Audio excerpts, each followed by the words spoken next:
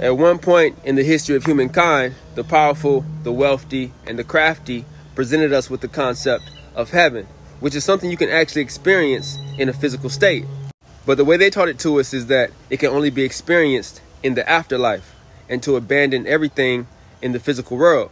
So while we began to solely focus our energy on the spirit realm, it made it extremely easy for them to control and monopolize the physical world. But then the mindsets of the people started shifting.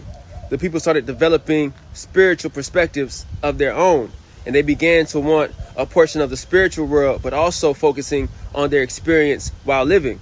Since the people could no longer be as controlled by the spiritual world, they went on to create a digital world. And in the digital world, similar to the original concept of heaven, they can strive for everything they want as long as it's not physical.